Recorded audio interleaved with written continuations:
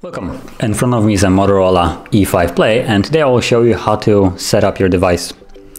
So when you get the device, you will primarily be seeing this, and to basically set it up, start off by choosing your language. We're gonna assume that it's English, so let's keep it on that. And then continue, start. Here you get to choose the network, Wi-Fi. I'll choose mine that it's not locked. It's now connected. You can also skip if, let's say, you don't have any network in the area. Now it's gonna, once you connect, it will actually start checking for updates. And hopefully it won't start updating right now because that will take a little bit longer. Okay.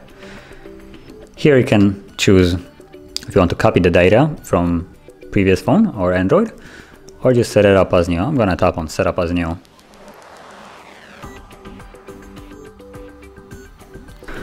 Here you can just set up your Google account.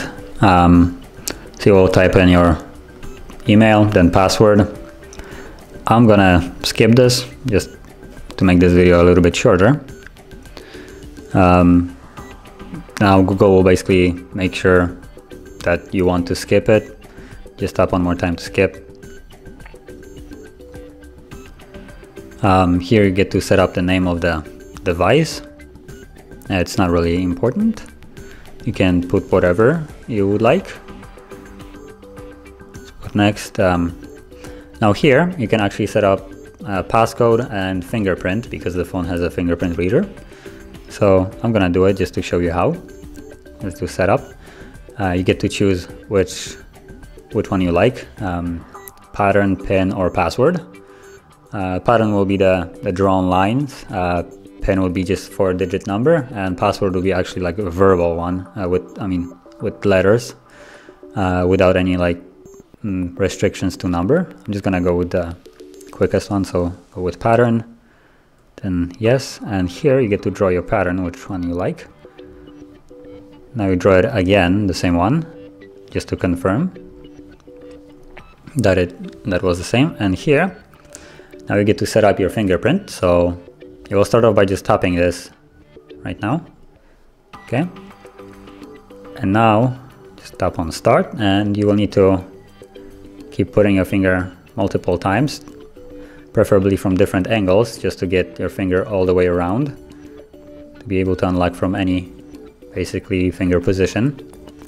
And once you're done, you can add another one. So either it can be the same finger just for reassurance that will read your fingerprint, or it can be a different finger, so you're not restricted to only one finger. Or you can just finish it by clicking done. Now here at Google Terms of Service, so of course we accept them because otherwise we can't proceed. You have some other options, and to add, just gonna put no thanks. Accept and continue.